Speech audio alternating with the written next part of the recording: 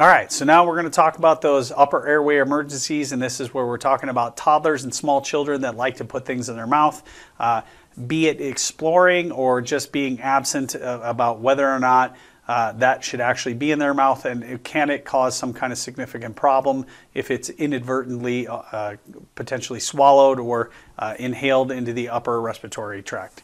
The signs and symptoms are decreased or absent breath sounds and or stridor. And the stridor being the big telltale sign. This is caused by anything that's inside the body. It could be from a foreign debris, or it could be some kind of mucus or swelling. The foreign body aspiration or obstructions can be caused by anything that they can fit in their mouth. This could be quarters, marbles, soda caps, you name it. If they can get it into their mouth and it's small enough to get back into the throat, it can become an obstruction. Blood or vomit, teeth, any of these other things that can do that, like I said just a few seconds ago, can also become this airway obstruction. Although they're not technically foreign, they can be removed with suctioning or the appropriate management. If we can, we want to try to get these children to cough. We don't want to intervene unless we're trying to give some kind of supplemental oxygen. If they have stridor, they're obviously moving air at some capacity, and we're going to wait until things get worse before we try to get anywhere near being invasive. And unfortunately, AEMTs do not have the scope to do any kind of deep McGill forceps for removing these foreign bodies, and we really don't want to actually try to violate that at any point in time.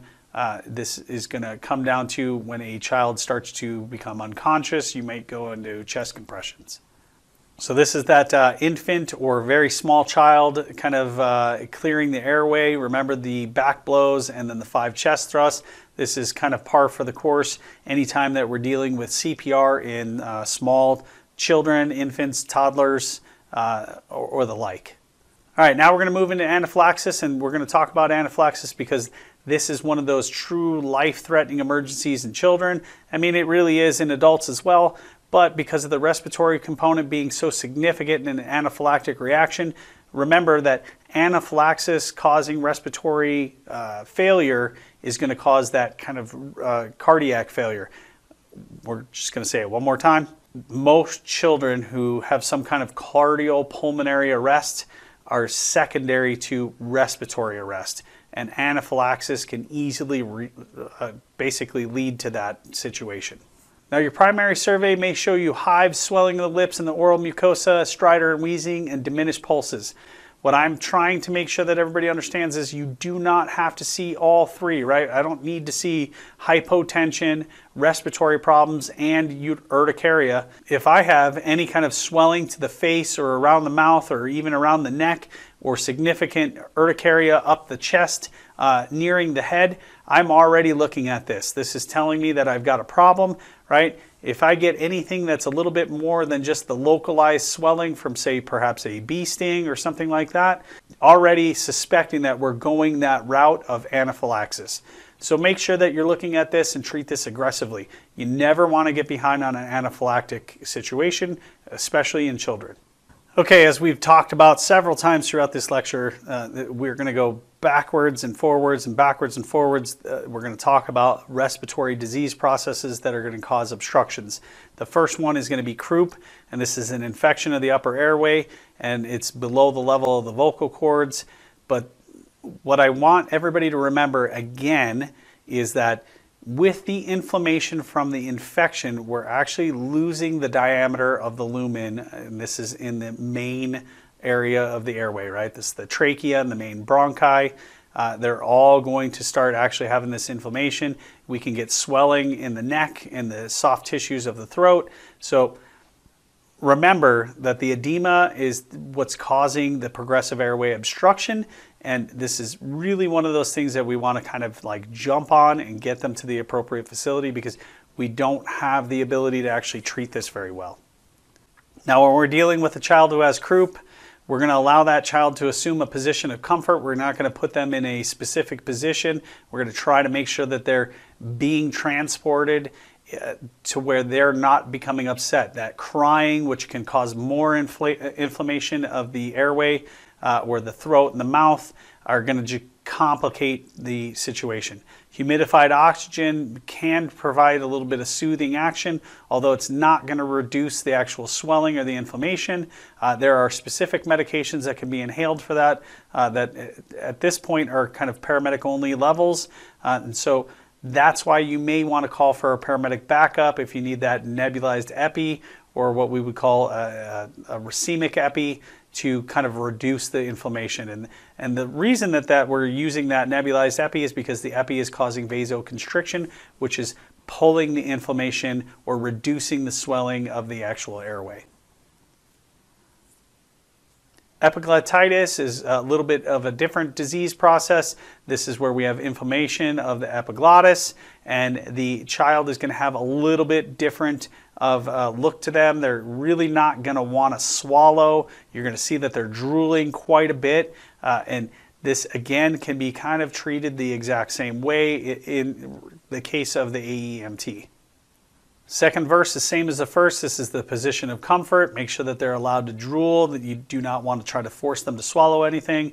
We're not trying to make them upset. What we don't want is a child that's crying, and then with epiglottitis, because it's inflamed and there's a lot of mucus, we can actually get this to where the epiglottis wants to kind of snap shut, and then it's not going to want to lift or break away from the trachea, and we can actually cause kind of an internal suffocation on this particular patient. So keeping this particular patient really calm and getting them to the appropriate facility is probably your best bet in dealing with that. Okay, so unfortunately something happened in the slide here. We've got a little bit of overlap, but now we're talking about lower airway emergencies, and this is where we're talking about pneumonia or other kind of respiratory infections. And this is where we really want to make sure that we're auscultating breath sounds and listen at both sides, right? They have much smaller lung capacity, so if we have some kind of adventitious lung sounds, that's something we want to know right now, because we want to get in front of this and make sure that we're actually dealing with this before they end up with a significant amount of pneumonia. Remember that little ones like this, when they have these respiratory problems, they can become sick and have the respiratory issue take on that cardiopulmonary issue right in front of your eyes.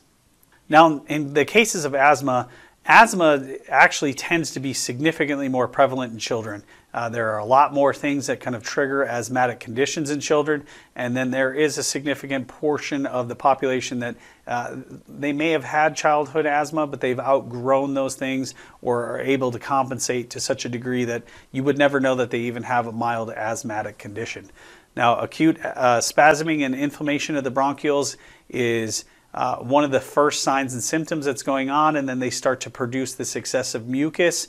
And the reason for this is whatever the offending agent is that's going into the lungs is causing this reaction, right? This is kind of like an antigen, so to speak, and the body will start spasming and then constricting the bronchioles down, trying to reduce the ability for that kind of irritant to get into the alveoli, and then the lung tissue will start producing mucus to try to protect and then engulf and like use that as a means for them to cough and eject this offending agent. The triggers are typically upper respiratory infections, allergies, or environmental things. There can be some exercise-induced asthma as well as some kind of emotional stress. The signs and symptoms of the acute asthma attack obviously is going to be some kind of stridor. If the child is sitting up in some kind of tripoding or preferential positioning, they have obvious respiratory distress. Because asthma is an air trapping phenomenon, as far as the disease process, they're going to have a prolonged expiratory phase. They're trying to force that gas exchange because they do not have the ability to get gas exchange through that mucus or the decreased amount of alveolar space because of the bronchoconstriction. The stridor or wheezing is obvious. They're going to have that inflammation and tightening of the upper airway.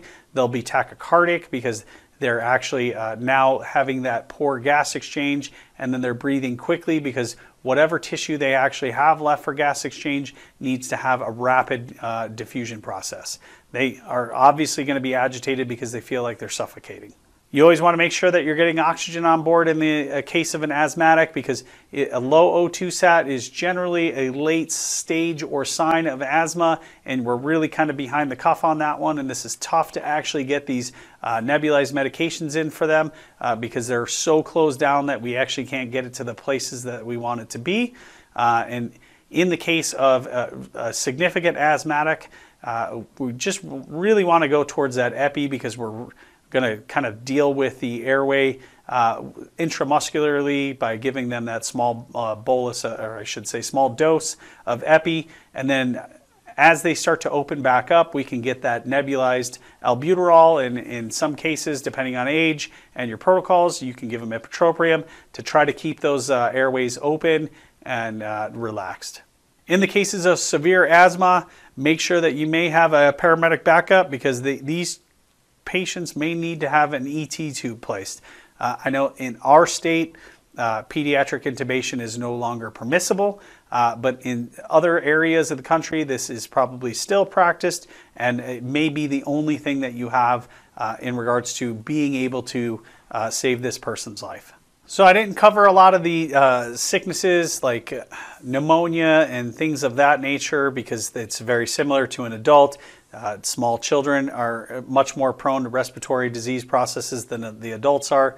And that's just specifically due to the immune system not being as well developed as you are as an adult. But one thing that we do want to make sure that we're talking about is pertussis.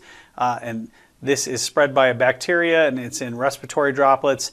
And everybody should get their pertussis vaccination as needed, because it can significantly impact small children and elderly patients alike. So the other term for pertussis is the whooping cough, and you'll kind of hear that kind of craning sound as they're coughing during the inspiratory phase. And these patients are actually still communicable in as far as spreading the disease. So make sure that you're using the standard precautions, which is at a minimum you should have a procedure mask on yourself. And quite often what we like to do is to put a procedure mask over a non-rebreather when we're doing our breathing treatments with the person who has this particular disease. All right, when we're dealing with airway adjuncts, if you're in lab with me, you obviously understand how to appropriately size your airway adjuncts, and this comes all the way down to an OPA, and being able to identify what those adjuncts look like and how you would actually put that in your chart, right? So all of the adjuncts that you have are sized, and they actually have some kind of identification marker on them. Make sure that you know them and you know approximately how to size those appropriately. As you can see on here, this particular person's using a Breslau tape. This is really not the end-all be-all as far as sizing your adjuncts. You should be able to do this by just knowing your tools, and every tool that we have in our arsenal should have some kind of good training that came with it, so that you understand how to quickly and efficiently get it sized up for your patient. Okay, a couple of small ways to get oxygen. This is no different than anything else, but if you're looking at this, you can see the makeshift blow-by device, which is the clear plastic cup that has some tubing running into it. If they're not going to let you put a nasal cannula on them, adult nasal cannulas and pediatric nasal cannulas are really kind of different in size just due to the actual lumen diameter. You may be able to just cut down the tips of a adult nasal cannula just to kind of make them not protrude into the nares so much and get a child to wear one of those, although it still may be a little bit uncomfortable. If it's available and appropriate, try to get them on the appropriate size nasal cannula or non-rebreather. Now, if we're talking about BVMing, again, the size of the bag is going to be dictated by what your service carries. We absolutely want to make sure that we're using a neonatal bag for neonates, and we're using a pediatric bag for basically anybody from about 1 year of age up. And you can actually use these on adults with great success so long as the mask is at the appropriate size. And again, this is something that you're going to talk to your service provider about, or they'll tell you what it is that your medical director wants you to use. BVMing is actually best done with two people. One to hold the mask with a good seal to the face, the other one to actually time and deal with the ventilation of the bag. So if you can do BVMing with two people because you have enough people to help, that's the best way to get it done so that you're doing it effectively. Again, this is really one of those things where we're trying to kind of get people to get them into position. All too often we forget about padding behind the head or behind the shoulders, depending on the age of the patient, and then getting them into that sniffing position or a neutral inline position. This is one of the first things that somebody should be doing if they're the first person on the BVM, and then after they get the head and the airway into alignment, they're going to hold the mask down against the face or hold some of the jaw up against the mask, because what tends to end up happening is that when you're a single person BVMing, you're going to push the mask down against the face because it's really difficult to do that EC technique very well. And so what will end up happening is the head will roll forward towards the chest, and then we actually end up pinching off the airway. It's very cumbersome to deal with. So again, this slide hits the nail on the head. If you got two people that can deal with ventilating, put two people on ventilating. If we go into CPR, that's go time. Every one of you guys has a CPR card right now, so I expect I don't have to go through this very significantly because you should be good at this. You've already tested out on it. Okay, in regards to IV catheters, we don't start a whole lot of IVs on pediatrics. They're generally not very happy about you sticking them, so make sure that you're looking at the specific type of catheter that you're using. There are plenty of children who are toddlers that can take an 18 gauge catheter in, say, the AC or the saphenous vein, but more often than not you're going to use a 22 or a 24 gauge catheter because they have smaller diameter veins, and we really don't want to blow them. If you can't get your stick on the first try, it's very rare that a child who has any kind of mental faculties is going to let you go for another one. So know your tools and be very good at your IV skills. Sometimes butterfly catheters are really kind of a lifesaver for you, but most services aren't carrying those in the back of the truck because we're using a true IV catheter. Fluid control is really important in pediatrics. It does not take a lot of fluid to harm a child. I would challenge you to think about a 6-pound baby getting a liter of fluid on accident because you did not control your fluids. You will actually end up killing that child. So if you're in lab with me, we go over fluid sets like almost continuously.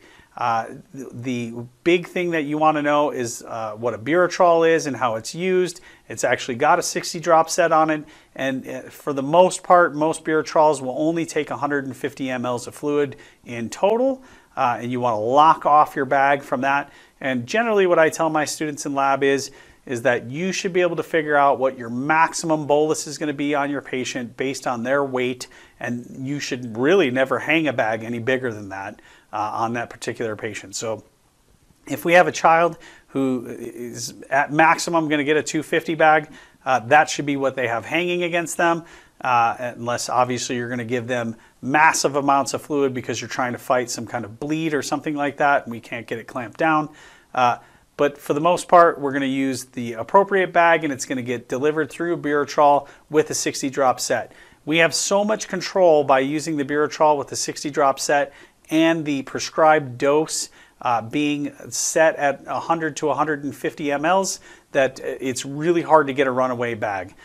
There have been several cases where a 2 or a 3-year-old child has a liter bag hanging against them, and the provider looks up and sees 600-700 mLs have run in because they actually didn't have it clamped down quite well enough or got busy looking or doing something else.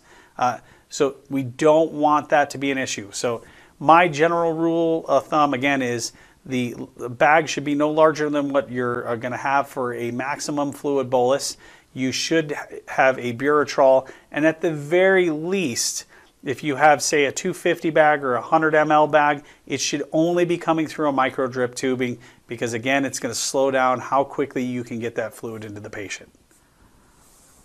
Vasculature is really no different than in an adult. It's all going to be in the same place. It's just going to be smaller. So you're looking for the larger vessels that you can find. You can see right there the greater saphenous vein. That's going to come down the medial side of the ankle. It is probably one of the larger veins you're going to catch in a small child. And then you can look at the cephalic vein or the basilic vein in the upper arm. This is really probably your kind of go-to shot in a small child as well.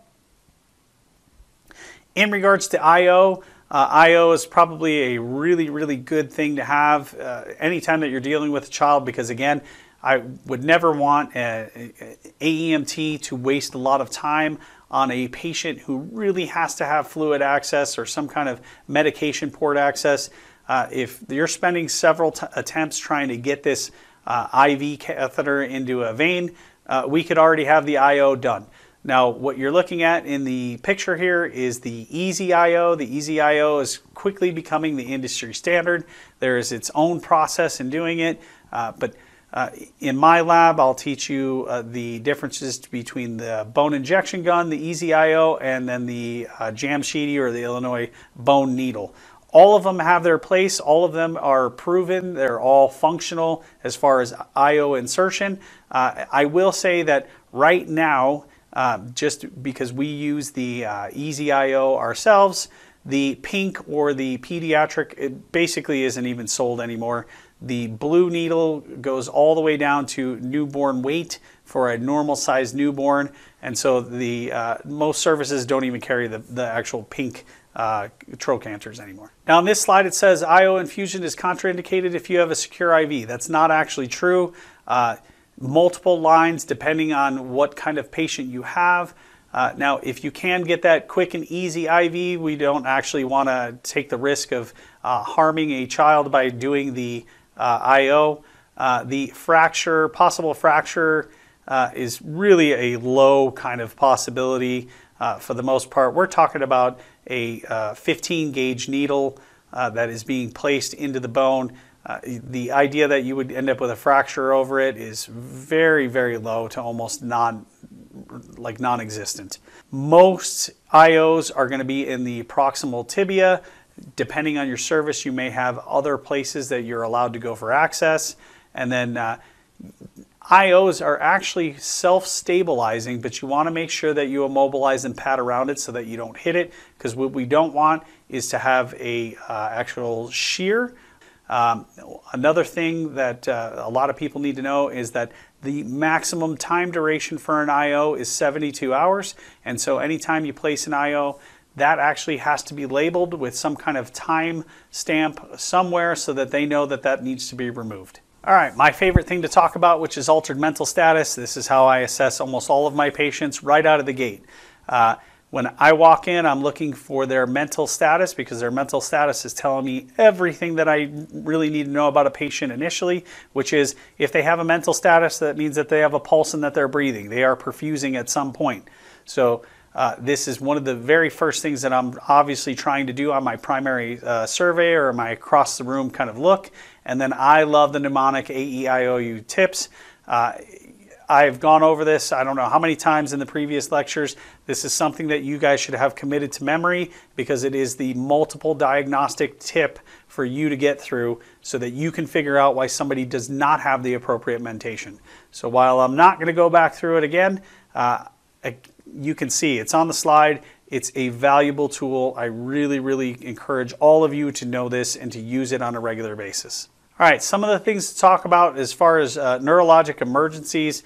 Again, if you've been following the slides, you can see I'm not touching all of them because a lot of them we've already covered in other chapters, and it's the exact same material as the adult, which would be your seizures and things like that, right? So long as you're using AEIOU tips, we can get through it and figure out where we're at and what we need to do. Now, in meningitis, this happens a lot in children. This is an inflammation of the meninges, and it's caused by an infection by bacteria, virus, or fungi, or sometimes parasites. If it's untreated, it can lead to brain damage and death. So this is your greater risk population: males, newborn infants, prior histories of meningitis. They live in crowded conditions. They do not receive their proper immunizations, or they have a really poor immune system. There could be some kind of history or trauma or a brain surgery which may have opened up that particular tissue to the outside environment, or they have some kind of hydrocephaly which requires a shunt, some kind of pins or other foreign bodies within the brain or the spinal cord. That's a lot of stuff for you to try to figure out. Big things on meningitis is cough, fever, and really a stiff neck. And then you'll see that there are some skin kind of rash or mottling that you'll see on some patients here in the next slide or two. Fever, headache, altered level of consciousness, sometimes seizures. This is when they're pretty significant, especially in children with the febrile seizures. Younger than 2 to 3 months, they can end up going apneic, and then they're bulging fontanelles without crying. And here we go with that kind of mottling along the skin you can see here. And as I'm looking at this picture, it looks like they were probably going for some kind of central line. It appears to me that that looks like it's iodine along the crease of the leg into the pelvis. Now, one thing I do want to say is anytime that we suspect meningitis, we want to make sure that we keep the patient covered up, right? If they're coughing, they are very highly likely to transmit this to you. Adults that catch meningitis will very often be exceptionally sick and face significant risk of death.